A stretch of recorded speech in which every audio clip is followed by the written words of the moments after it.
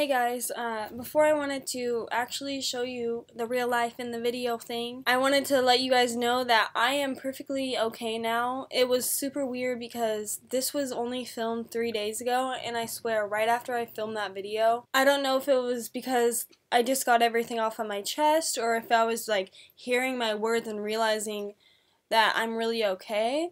Or what it was, I don't know what it was, but it was like a click and I was just like, okay, like I don't have anxiety anymore. Mom and Dad, if you're watching this, I'm okay, and I didn't tell you just because I didn't want to bother you. You have other issues right now, and I don't want you to think you're bad parents because of it, because obviously, if you knew something was wrong, you would have helped me. It's not your fault. The point of this video, like I say at the end, is that I'm okay now, and even though I had that horrible moment caught on film, I'm okay now, and I'm all good. So it's like, if anyone goes through anxiety, you'll be fine eventually. Even if it takes a while, maybe it won't take only 3 days like it did for me, but you will be fine eventually. I waited to post this video until I was sure that I felt confident enough in the fact that I do not feel anxious about that specific thing anymore. I really need you guys to understand that I am okay and that everyone goes through stuff. That does not make me weak. I'm not saying I'm weak. I'm not saying I'm super strong. I'm just saying people go through stuff and you'll be okay. I promise you. I love you guys. Please enjoy the video. Well, I don't know if I really want you to enjoy the video, but I want you to learn something from the video. Okay, guys, here it is. I'm really nervous about this, but I figured it's kind of an educational thing and I want you guys to learn.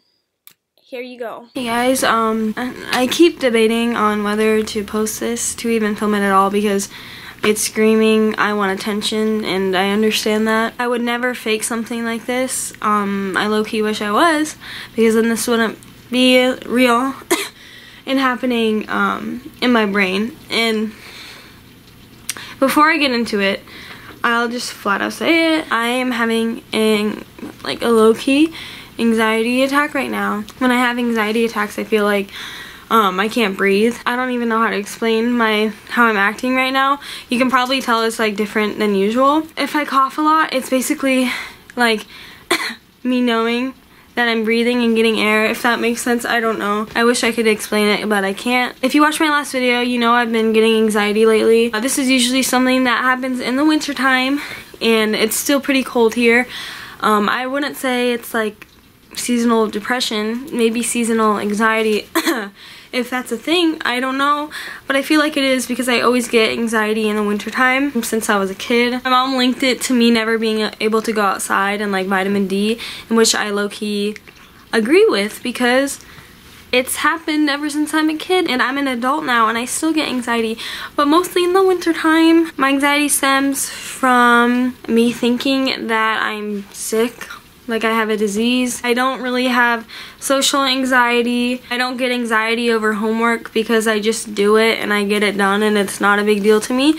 But I get anxiety about this. I don't really like explaining it because like when I say it, it just flat out sounds like I'm not very bright, like I don't have a brain, or like something's mentally insane with me. But realize, you guys see me in my other videos, I'm fine, nothing's mentally wrong with me. It's anxiety, and people get anxiety from all different things. This latest episode, I've had it for 2 weeks now. It started with my throat, like right here hurting, and it's like under my tongue. And so I looked up tongue pain, and then something that came up was like tongue aneurysms or something. I clicked on it, and then that said that you could get tongue aneurysms or whatever from a disease called ALS. Now that's kind of a big deal to me because sophomore year of high school, that was probably my last huge episode. I thought I had ALS. It was not from a throat reasoning or anything like that. It was just basically I thought I had muscle weakness when I did not. And I can look back and say I did not because I was fine for 4 years.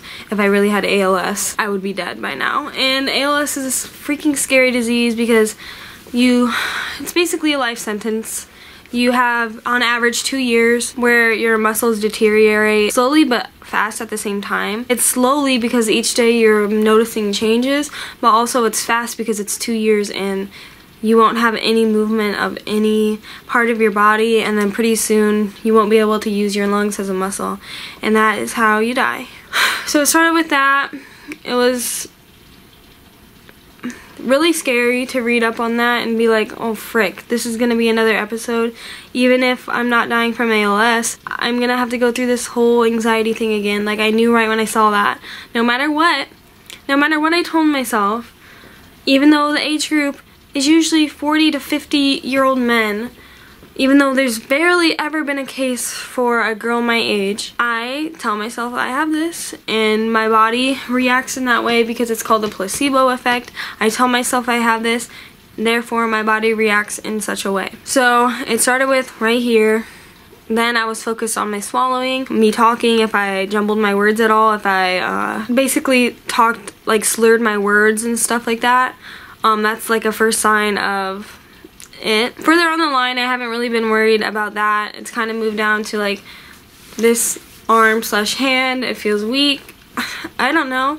It's probably just the same. But I'm thinking about it, so therefore I think that it's actually like I'm dying. And now it's my legs. I legitimately, both legs feel sore. Both legs feel like they can't move. I can't explain it because the only thing that makes sense is my brain is that I have it. But like my brain's like arguing with itself because like I know that I should stop, but I can't stop. I mean, obviously if I could stop, I just would. There's always something in the back of my brain saying, you know, this is wrong with you, and it's continuously getting worse. Each day I'm saying tomorrow's gonna be worse, so I have to live in the moment. It's like me like physically like preparing for death at age 20. I haven't told my parents. I can't tell anyone. It doesn't make sense. My mind's like messed up. And even if I went to the doctor, like it's not gonna do anything. Because I'm not gonna believe them. Like no matter what. It's one of those things where it just has to click in my head, and even if a doctor like told me I'm fine and I don't have it, I'll just like think that they misdiagnosed me or something. And I don't want to tell my parents because to everyone else it doesn't seem real. It just seems stupid, I guess, like that I've convinced myself I have this and I don't.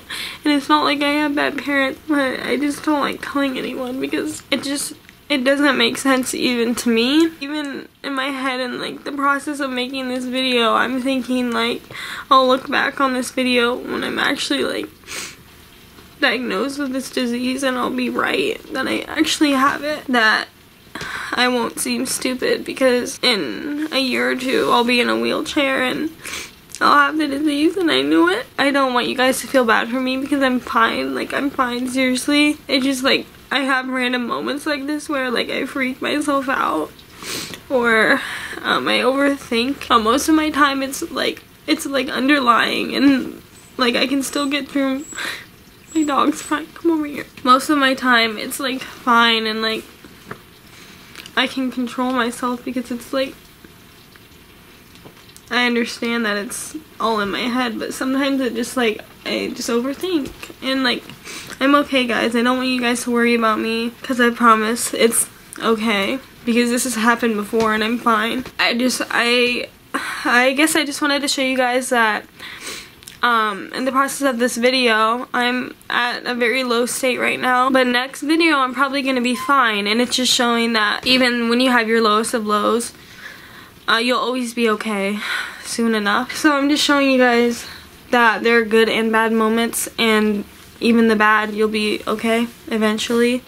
And so next video I'm gonna be okay, and you'll get through anything. Thank you guys for watching. Bye.